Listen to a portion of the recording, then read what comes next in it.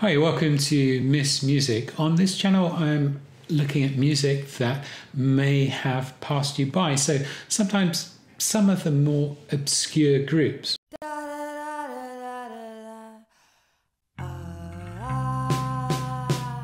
I suppose everyone has their own take on when the best era of music was. But if you're into alternative music, then that's got to be the late 80s, early 90s, with bands like Sugar, the Throwing Muses, the Pixies, Smashing Pumpkins, Nirvana. It was just amazing. And for me, this was a time when American bands were really dominating the alternative music scene, the indie music scene, and were much, much more interesting than the bands that were coming out of the UK at the time. For me, these bands just had the edge over the British bands. They were more inventive, more imaginative, they were louder, they were angrier, there was more passion. So on this video, I want to have a look at the Breeders, and for me, one of the best albums anyone's ever made, Pod. So the version of the Breeders on Pod is Kim Deal, the bassist of the Pixies, and Tanya Donelly, the guitarist from the Throwing Muses, who would later go on to form the band Belly. Both of these artists had already made some brilliant music, but Pod is just something different, something special, and something otherworldly. So reason number one to listen to Pod is it's like nothing else I think you will have heard before. The songs are haunting and often have a nightmarish quality to them. The lyrics are almost unfathomable. They never quite explain anything, and that leaves you feeling a bit spooked, a bit mystified. Listen to this track, Hellbound.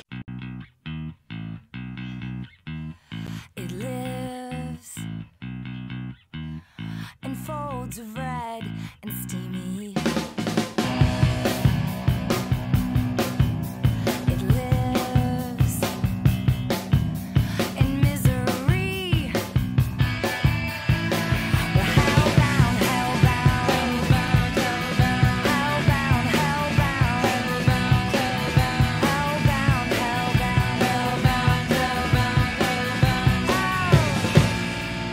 Oh, we're falling.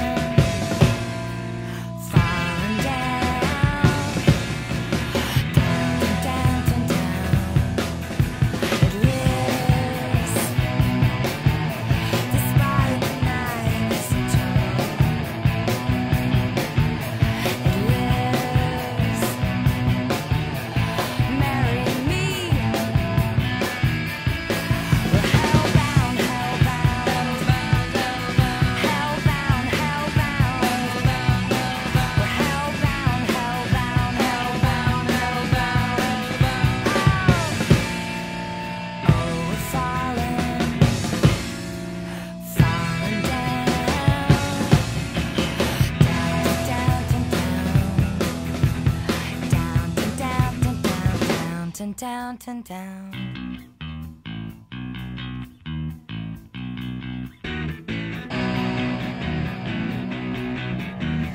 It lives in misery. We're hellbound, hellbound, hellbound, hellbound. We're hellbound, hellbound, hellbound. We're hellbound,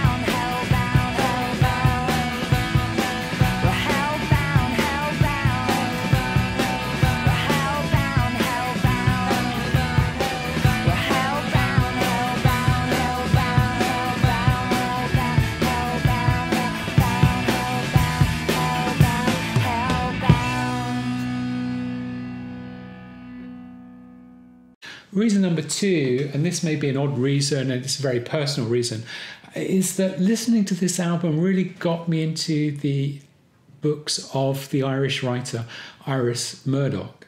And I can really see now why Kim Deal wanted to sing about Iris Murdoch. Murdoch has this amazing ability, if you've read any of her books, to often write about the most mundane scenes. But when you finish reading them, you're just left with a feeling of dread. And it's very difficult to know why and what's caused this feeling. It's exceptional writing. And Pod does that. The tracks on Pod do that. And I love the way this track begins with this very kind of hypnotic rhythm. The sounds of the guitars are always fantastic on Breeders' albums. And then she just screams through the chorus, her voice full of anger and disgust. It's amazing stuff. Take a listen to Iris.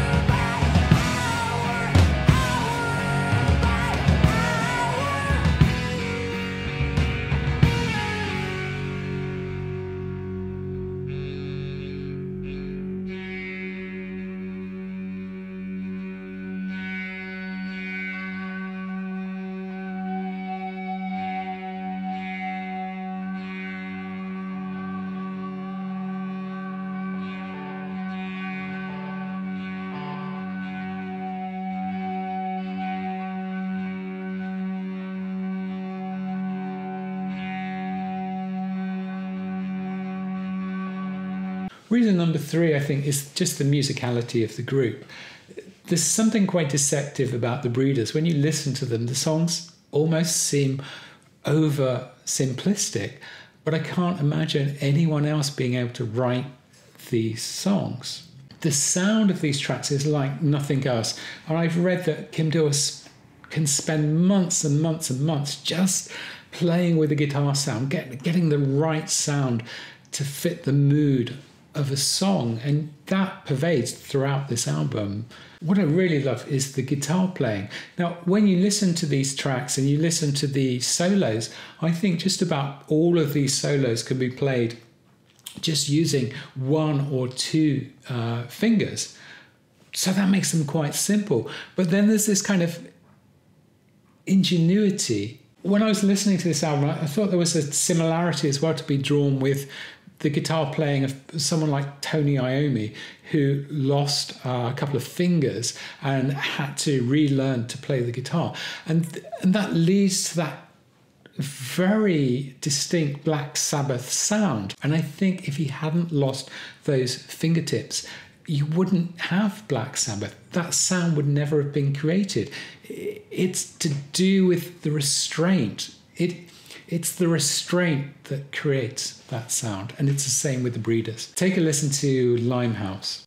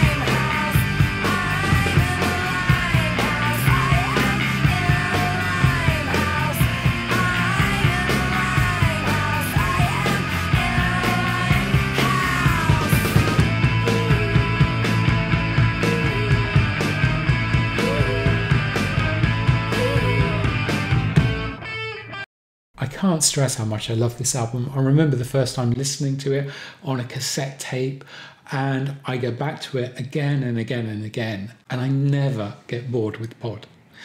Thanks for listening. If you like the channel, do subscribe. If you have any suggestions of music that you love but you think not many people have heard of, then please let me know.